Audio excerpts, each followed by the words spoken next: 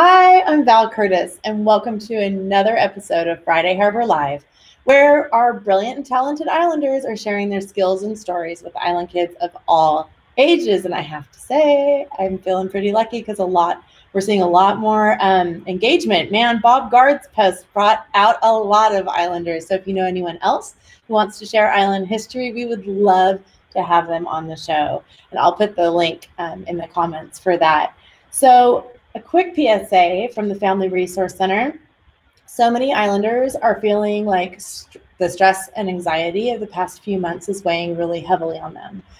And given financial concerns, many people feel like they can't afford counseling right now.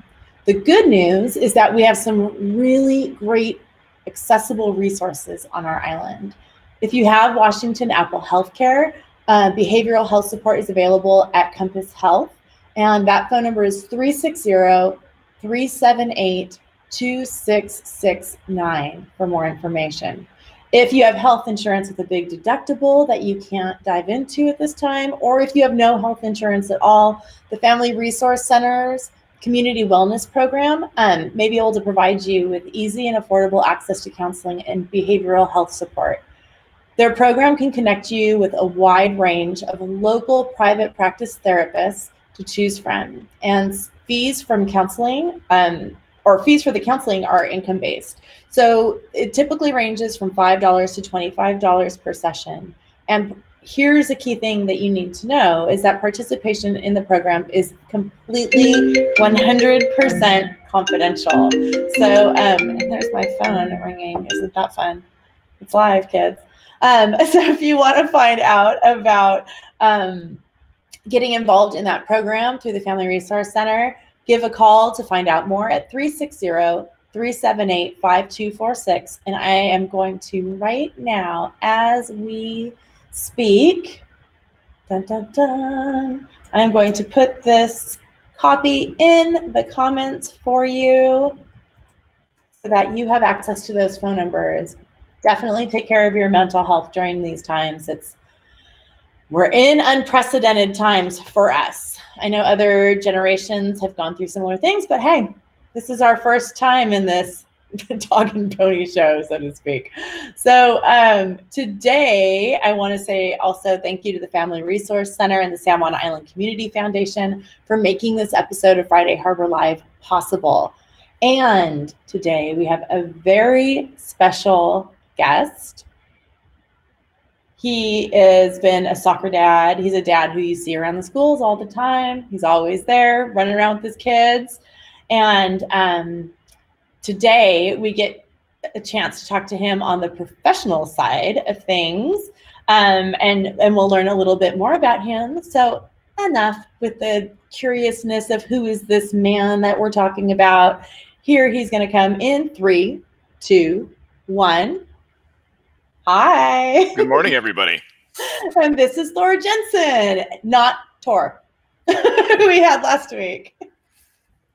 Yeah, good morning. I'm really happy to be here. Hi, Friday Harbor. Always happy to virtually see you all. Yes, and it seems this is the way that a lot of us are communicating these days.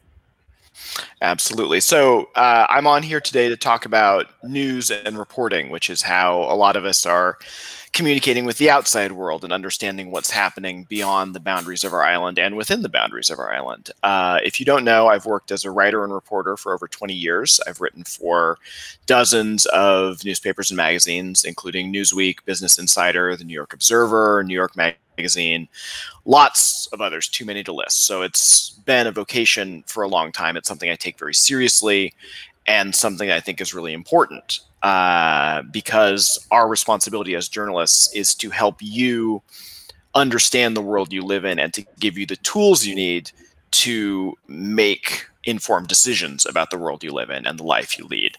And I'm going to interrupt you really quickly. And in this age of information through a fire hose, as I like to call it, where it's just mass quantities of information coming at you from every stream, we really desperately need this. And so I'm just going to hand it right over to you and let you take it away.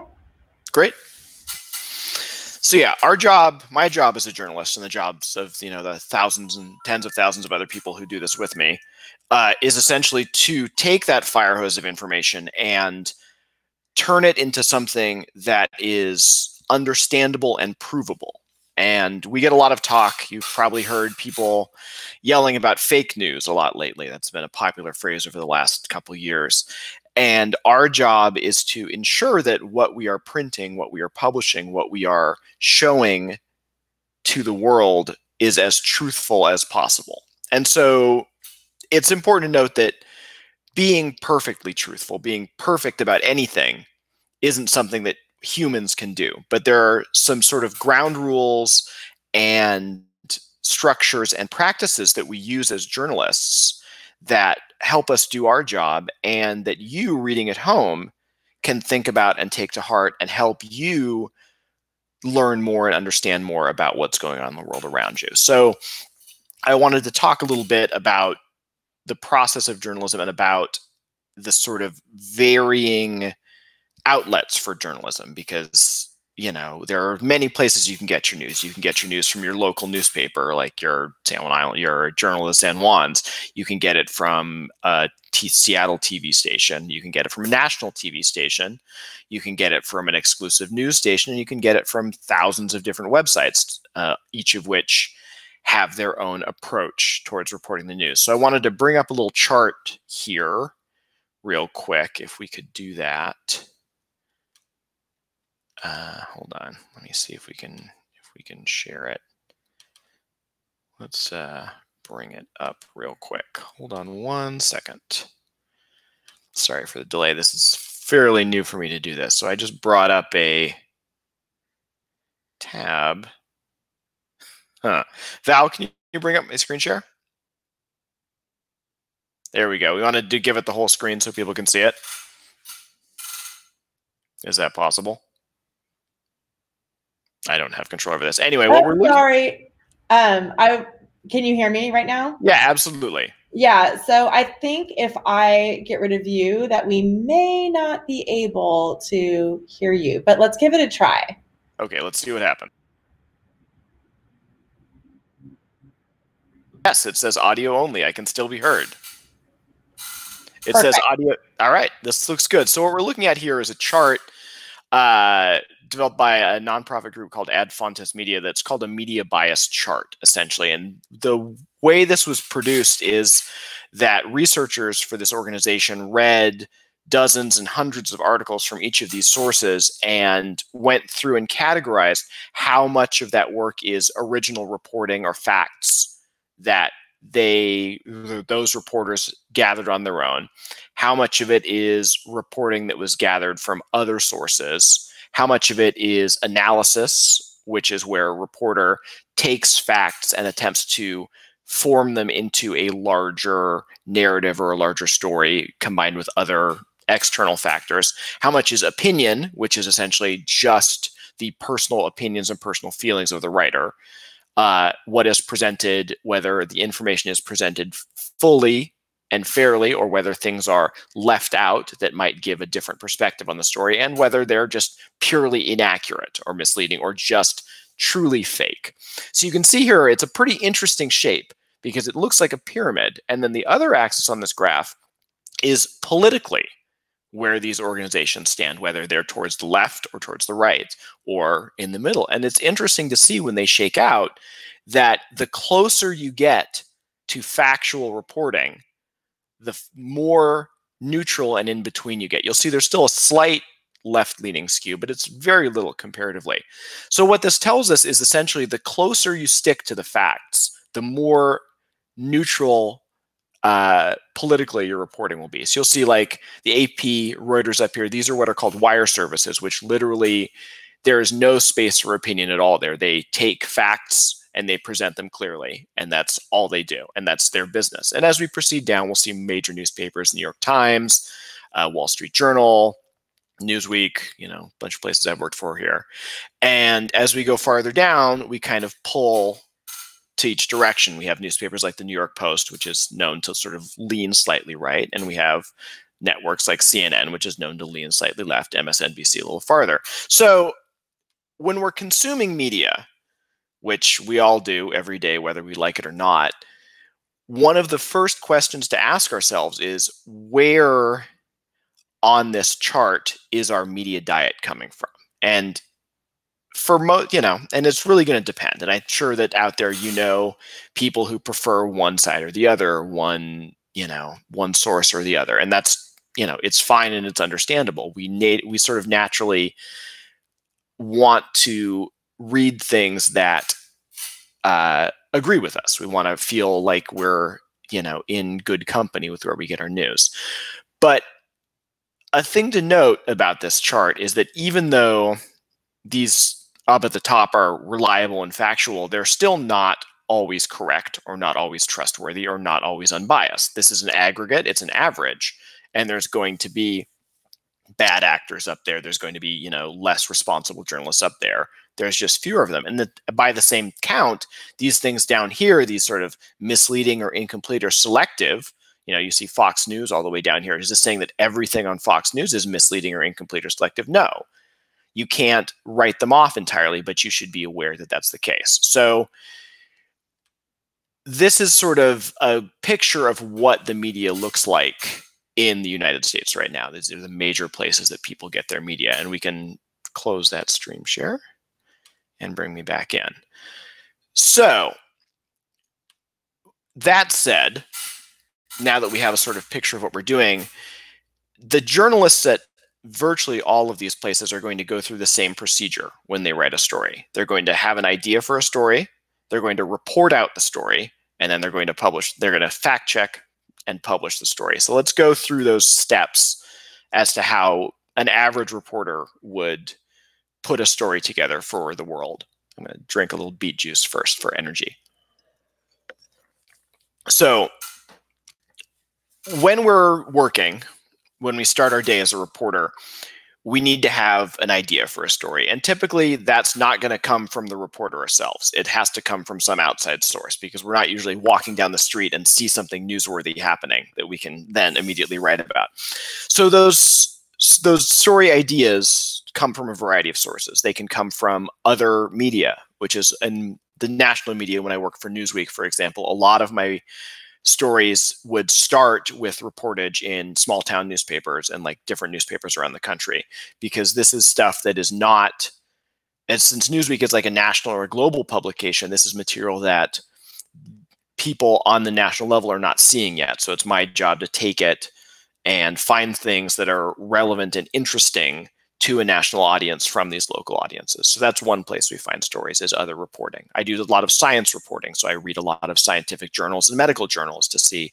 new studies or discoveries or events in those worlds that can be brought to a national audience. So the instinct of a reporter comes in here, whether we see, is this interesting? Would this be valuable to somebody to learn about, or to know more about?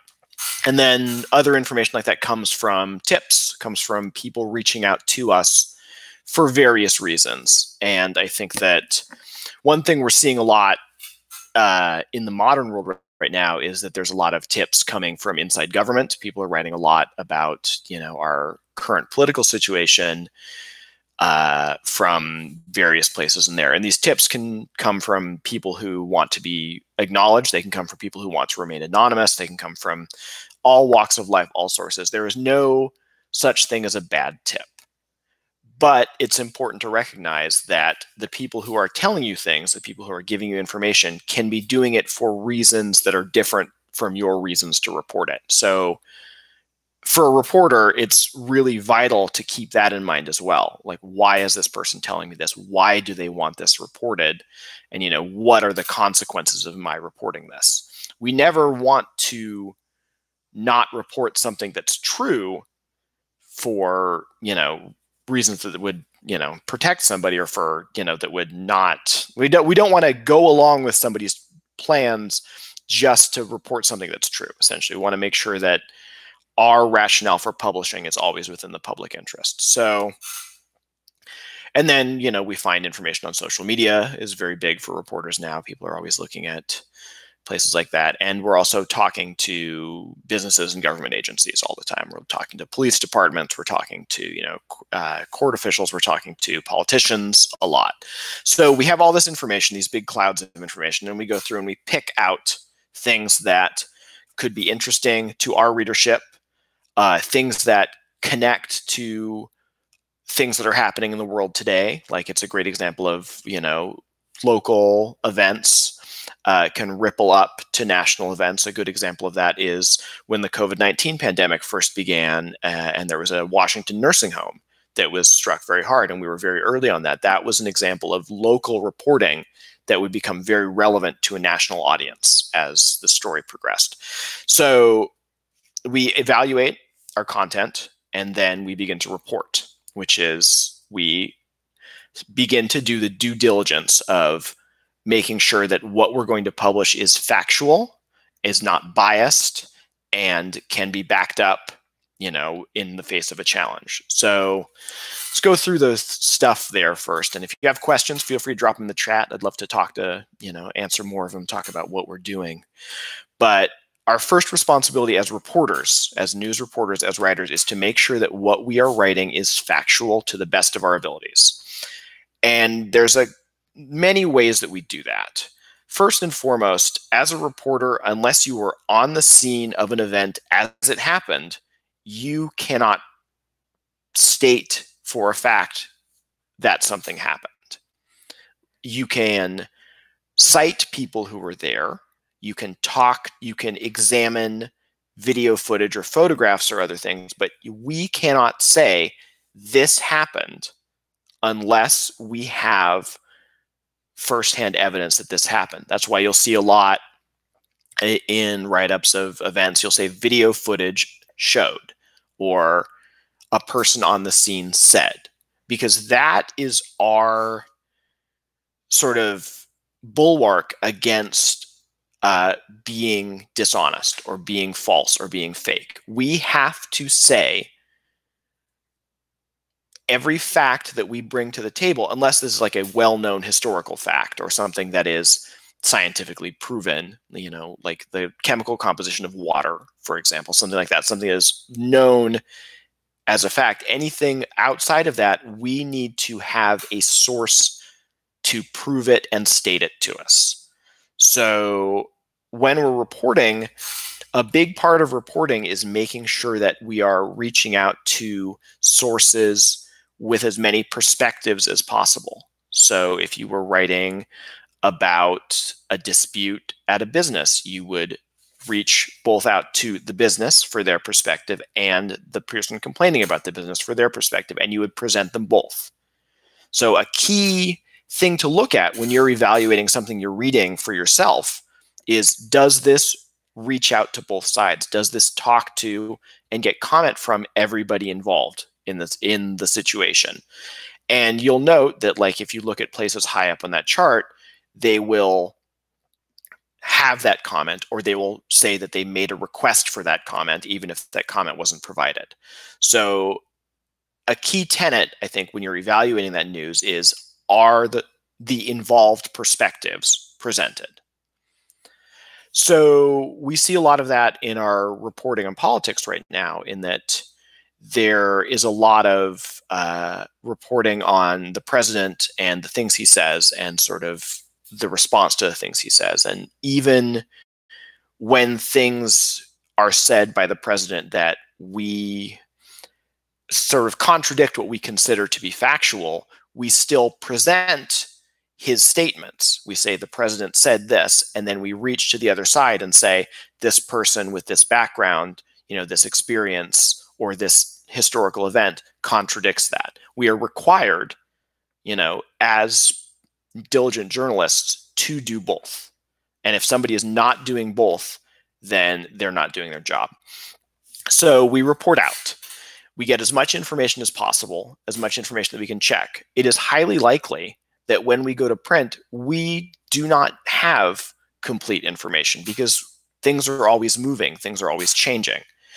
But before we publish, we want to make sure that what we publish is a coherent timeline. So when somebody's reading it, they can say, oh, this happened, then this happened, then this happened. I understand the sequence of events as they happened.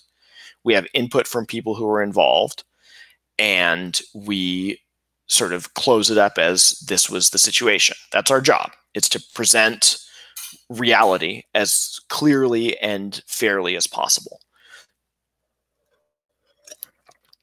So, and then this goes to an editor or a fact checker or both, depending on the organization that you work for. Some places that I've worked have very sort of low impact editorial processes where an editor will go through and just make sure that, you know, your phrasing is accurate and that you're citing all your sources. And then some places, such as the New Yorker or the magazine, have incredibly robust fact-checking departments where they will look at your piece and they will call every single person that you quoted and ask them, did you say this to this reporter? And they will painstakingly, you know, verify everything you say. So another thing to think about when you're consuming media, reading media, is how vigorous is their fact-checking process? How much sort of extra work goes into the reporter's work? Because the more that goes in, the more likely that what you're reading is verifiable and true. And then we publish. And then a lot of stuff can happen after we publish. Things can change dramatically. Things, when new information can come to light, and you know, what was written in a story, what was told to us. Because as reporters, although we try to take what people tell us as truth, the fact is that people don't always tell the truth. People will lie to reporters constantly and consistently. And if we can't verify that, we have to present what they said. And then if something that we printed turns out to be untrue, the second responsibility of a reporter is to go in and issue a correction, to say, we printed this, it was not correct. This is, you know, to our knowledge, the correct sequence of events. And there's a third thing for you to look for in a publication is, do they regularly publish corrections when they get things wrong? And on that chart, you'll see, you know, if you look at any of the top things on that chart, they'll have whole sections of corrections, because reporters are human, you know, and we're doing the best we can with limited information. Check the corrections and make sure. And, you know, down towards the bottom, you'll see very little of that, very little of sort of recognition that a mistake was made. So those are the sort of the key, that's the key cycle of the job. We find an idea, we report the idea out, and then we publish and continue monitoring afterwards to make sure that the information we're presenting is still vital and valuable.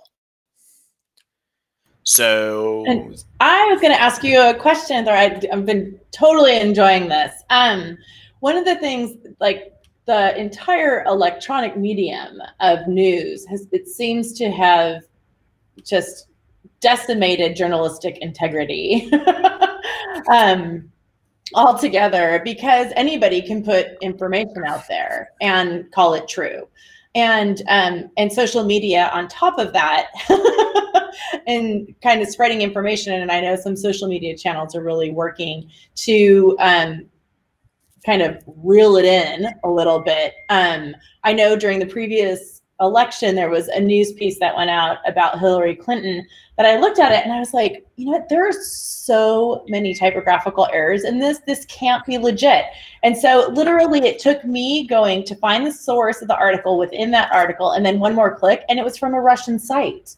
Yeah. I mean, I was able within 2 clicks to go, oh my gosh, this thing that just got thousands and thousands of shares is totally, I mean, that was in April, you know, yeah, before absolutely. the election. And so it is so important during this time when information is just flying so quickly to really look to credible sources, which you mentioned. Yeah, absolutely. And it's been very challenging as a journalist, because the perception of journalism is being pushed so far outside of our boundaries, essentially, by this flow of fake information, that people see fake things. It looks like a legitimate site. It looks reputable, you know, and so that distrust that is brought from being fooled and being suckered by stuff like this, it reflects on the whole profession. It's very difficult, and there's nothing we can do. The only thing we can do as journalists is to do our best, you know, with our own reportage, and to develop, you know, a reputation on our own and for our institutions as places that will do the job honestly. So that's actually, that brought up, if you want to go to this shared screen I have up, this is something I'll jump out. that happened with my kids. I think if you want to bring that to the full screen.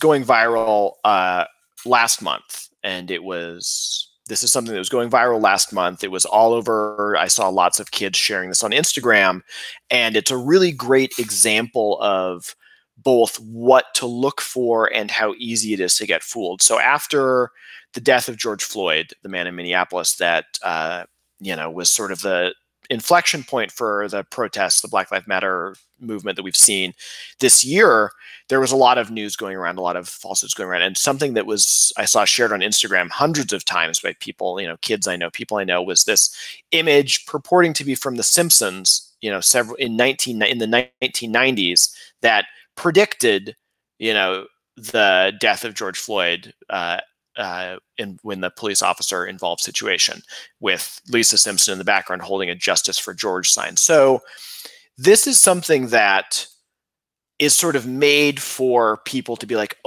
like shocked by and to be like sort of enthralled by. It's a fascinating thing. Oh my gosh, this TV cartoon, how is this possible? It's something that is, it's designed to get attention, which is what a lot of these unreliable sources traffic in. They want attention. They don't want to build a reputation as being trustworthy. They want attention for something right now. And so if you look at this image, there's a lot of things about this image that are, troubling from a factual perspective. Like, it doesn't look very well composed. The police chief's foot is missing from his leg. There's a lot of things that don't look real. Like the George on the sign is in a different handwriting. There's a lot of things about this that on closer examination look suspicious, but people don't consume on these social media services like Instagram and your Instagram stories for close examination. They're designed to be fast. They're, looked at quickly and then they go away, they disappear. So I showed this to my kids, and my kids I like to think my kids are pretty smart. They're pretty clever about the world, and they both fell for it instantly. They both like, oh, this is The Simpsons. Oh my gosh, how is this possible? So I had to have a talk with them, and I think that it's important to have a talk with people in your life about stuff like this. Like, can you look at this? Look at the website. This is on jordanthrilla.com. I have no idea what that is. I've never heard of this site. I don't know who runs it. I've never seen them cited or referenced. If you Google this story, you'll only find references to this page on jordanthrilla.com. There's no other reporting. There's no other sources. If there's no reaching out to Simpsons producers, there's no reference to what specific episode this was in. You can watch every episode of The Simpsons on Disney Plus. You could easily, if this existed, reference it and find it. So you'll see that this spread because they created something that was false but interesting, and then they did not provide any information that could disprove this. So I'm going to close this share and go back in.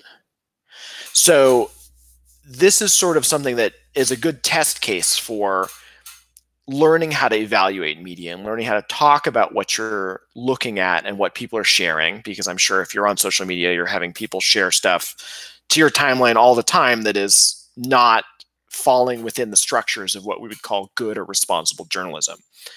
So for me, at least, understanding what questions to ask about what you're reading, understanding who published this, where are they located, who funds them if they're not funded by advertising, do they have a bias that is noticeable? Are they leaving out information that could prove or disprove something they're writing? Have they talked to everybody on both sides of this situation? If you can't get satisfying answers to those questions, then you should consider doing more research on this news story that you're reading, especially before sharing it. So there's some interesting things going on. We talked about social platforms and how they encourage this kind of thing. They encourage this kind of sort of fast reacting, fast sharing, not looking too deeply, not spreading. And so some platforms have done some interesting things like that. Twitter, for example, if you try to share a news story on Twitter that you haven't clicked through to actually read, if you're just sharing it on the headline, it will now pop up a message saying, are you sure you want to share this without reading it? So I think that there are these sort of working with these platforms from a journalistic perspective is difficult because they have their own agendas. They have their own things that they want, but it's nice to see them sort of recognizing their role in disseminating this information and spreading this stuff that is not valuable. So, if I were to sum up, don't believe everything you read, but reputable journalism will give you the facts and the tools you need to make an informed decision. And if a piece is not giving you the facts you need to make an informed decision, you might have to work a little harder. And for that, we're sorry, but we're doing our best.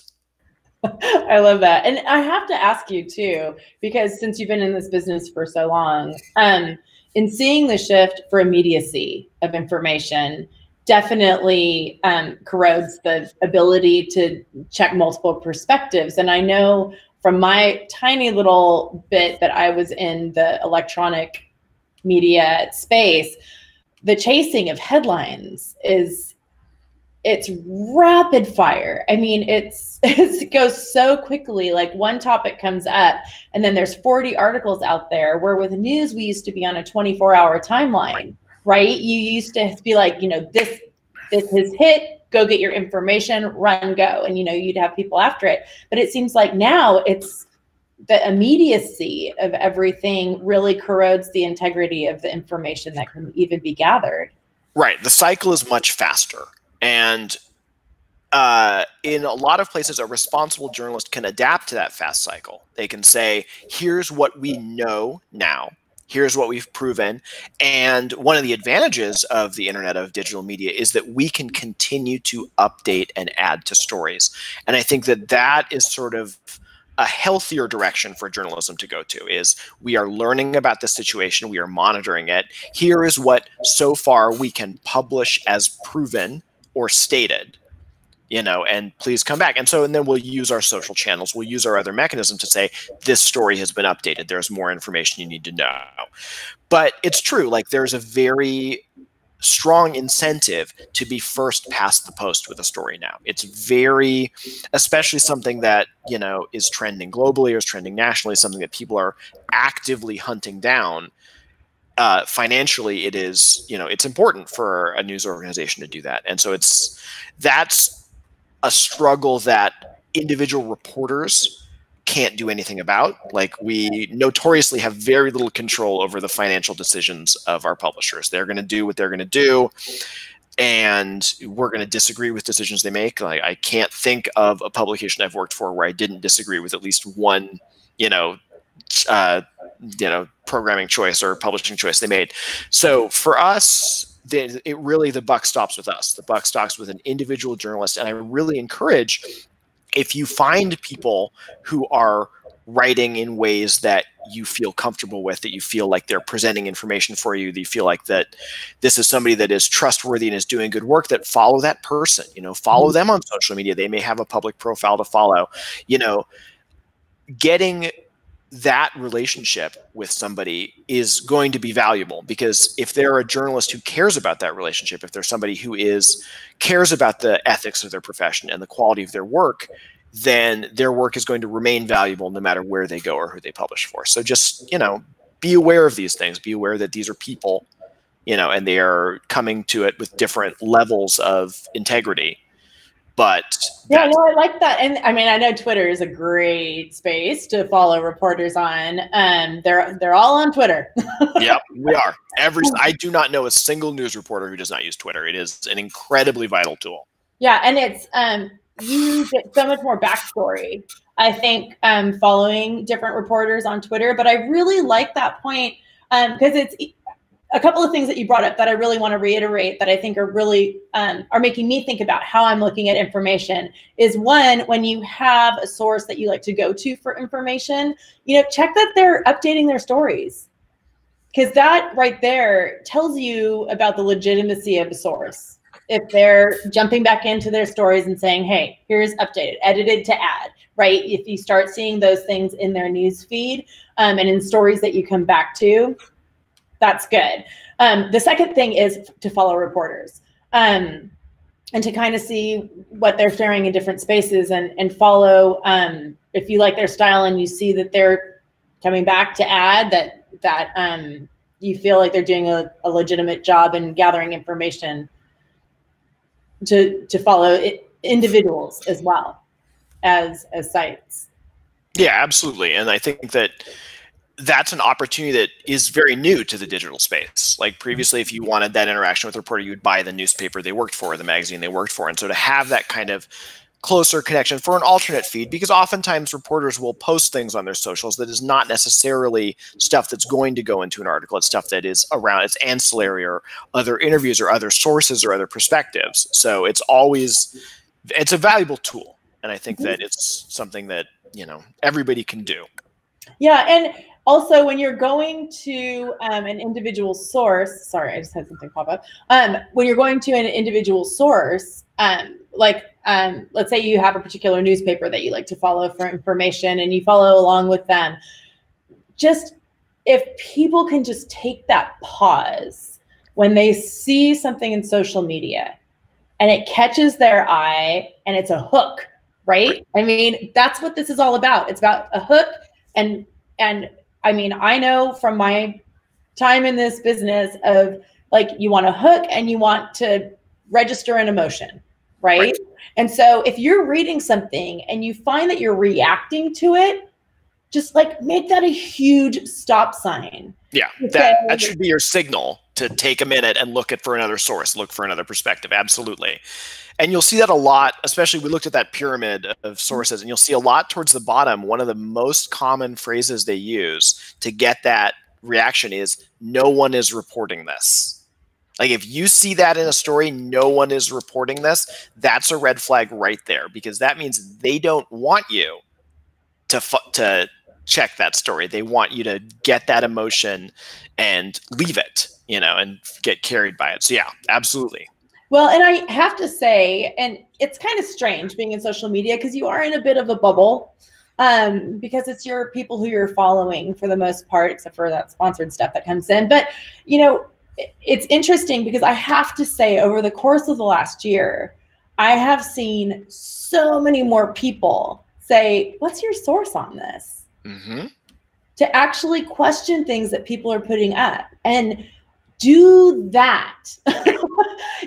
Just be like, hey, just curious if you actually tapped into this article and read it. I mean, don't be sarcastic. Of course, you're going to lose all your friends. But, to say, what's the source from this? Is this legitimate? I mean, there was a picture that was put up along the same lines of murder hornets.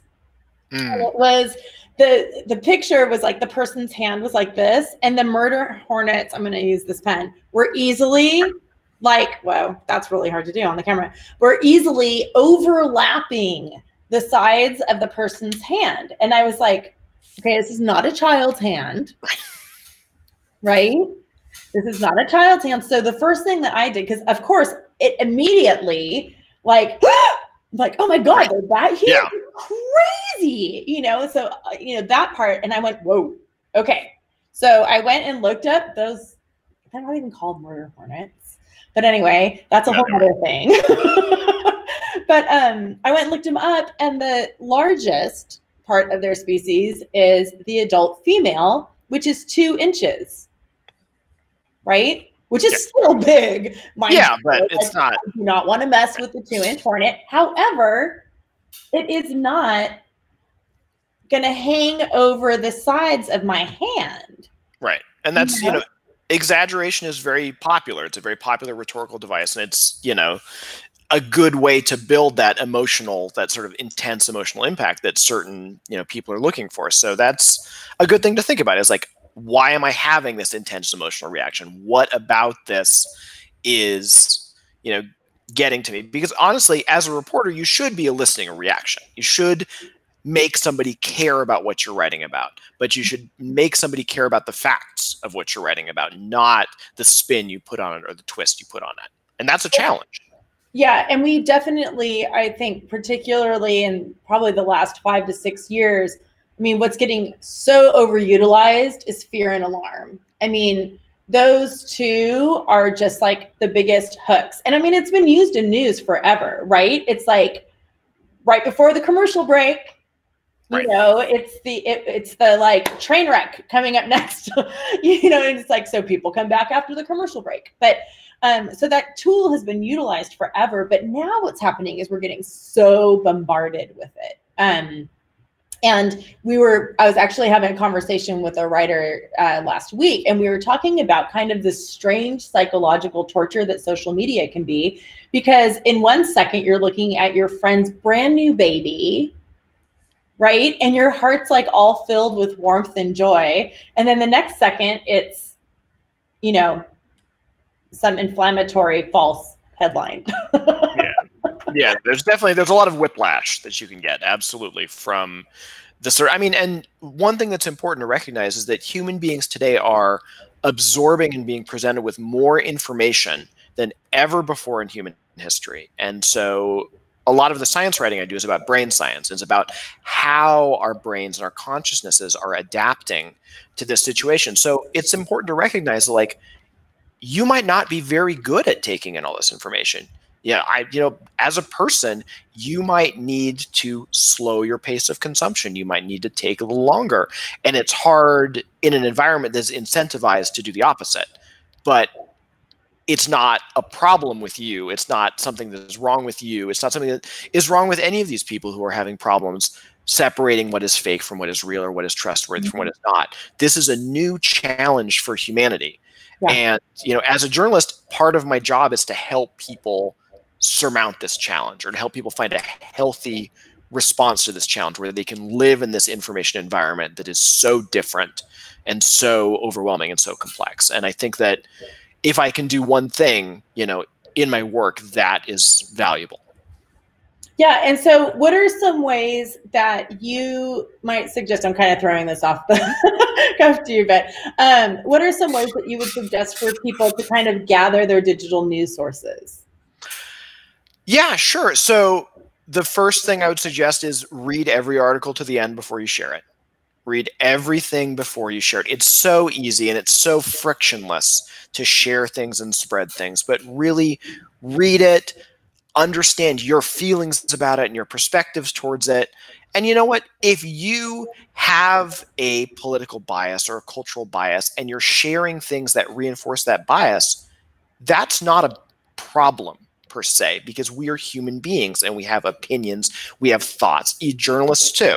We try to keep them out of our work as much as possible, but it's important to understand that that's a bias. It's okay to have a bias and embrace the bias and be honest about the bias. And that's fine. So yeah, read everything to the end. Seek out primary sources. Seek out articles that have interviews with the people directly involved or affected in what you're reading. So if that's present, that's great. If it's not, look for it. Find it. Find that primary source. That can be, an interview, it can be a social media post, it can be, all sorts of things. There's always going to be a primary source for reputable news. No source, no news. And these sources can be, we've seen a lot of anonymous sourcing recently, which is something a lot of people struggle with. But an important thing to recognize is that a reputable publisher will not publish anything based on a single anonymous source. They will always require multiple independent people, even if they all wish to remain anonymous. And there are lots of really good reasons that people do that. So, if it's an anonymous source, there should be multiple sources. If there's primary sources, you should be able to see and read and understand those primary sources. So find those sources, understand where something is being sourced from. And just finally, try to expand your spread. Try to expand the different outlets that you read in. It's okay to have a favorite paper, favorite journalist, favorite writer, but, look to other sources. And that's a great thing about my work as a journalist is I get to read papers from all over the country. And there's so many incredible regional and local journalists working, in for the Cleveland Plain Dealer is an incredible paper that publishes great stuff. Austin City paper publishes tons of really good stuff. Miami New Times publishes tons of great journalism. I don't live in those cities, but they're doing great work. Cool. And so I think that having that spread will make you more informed and a better consumer of news. That's great. No, I really appreciate that. And if we mentioned kind of that, a first checkpoint for people is that if it has an emotional trigger, check yourself first. I like reading to the end before you share. Absolutely, that's great. But is there something that you would kind of use as a stop point for people if they jump into an article and they see X Mm. So I wouldn't, honestly, because even the most like dishonest person can still, they say even a blind squirrel can find a nut every once in a while. So there's even the worst, most garbage, outlet out there is still capable of publishing something that is truthful and something that is real. So you cannot discount anything. Okay. But going in, you should have these ground rules of actually, can this be backed up? What is the motivation of the person writing this? Find those questions and apply those questions to everything you read, from something in the New York Times to something at the Gateway Pundit. Apply those same questions to everything you read, and you will sort of see the pattern of the answers you're getting should be fairly stable in one publication, and should be fairly different, from publication to publication. So asking those questions is the most valuable thing you can do. Well, and also I would add on to that, it made me think when you mentioned that, to understand what the source is that you're looking at, because I have to tell you that it was at the beginning of all of this with COVID, that a friend put up a post, and her comment about it was that it was right as rain, but it was from The Onion. And right? Which, for those of you who don't know, is a completely satire, like comedic, reprieve kind of site. It's not where you go for your fact checking. So it's also to understand kind of what is the other content on this site look about. And I kind of sent her a gentle private message. And sometimes you have to. And I mean, and so that's a good example is every site that presents news should have a masthead on it. You should be able to click an about page that says, this is our publisher. This is our editor-in-chief. This is who you contact for corrections. If it is a reputable news outlet, those are things that will be part of its ordinary mode of operations. Yeah, no, that's great. Well, Thor, this has been fabulous. Thank you so much for... Well, thanks for having me. It was a good time. Yeah, thanks for doing that. And, with everything moving as it is right now, good luck to you. All right, thanks. And be well to your whole family. And yours as well. Have a good one. Take care. And to everyone else watching, thank you so much for joining us here today. What a great conversation to have with Thor during this time, and really appreciate him giving his time to do it. For all of you, I always say it, keep listening, keep learning. And obviously we're going to add into that read as well. So know where you're clicking, know where you're sharing from, and we will see you tomorrow with Miss Melina for our Littlest Islanders. Thanks so much. Bye-bye.